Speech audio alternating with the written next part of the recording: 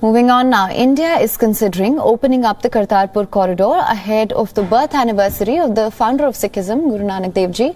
And the corridor provides visa-free travel from India to Pakistan and vice versa for pilgrims to pray at the holy temple of Sikhs.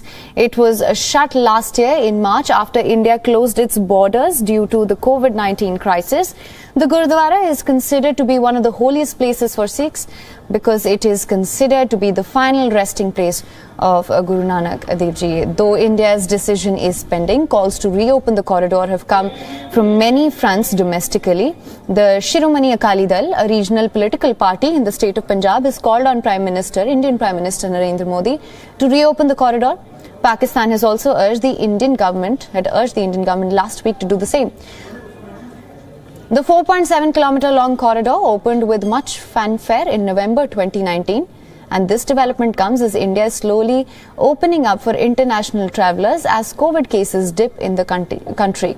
On Monday, India opened its borders for foreign tourists for the first time in 20 months.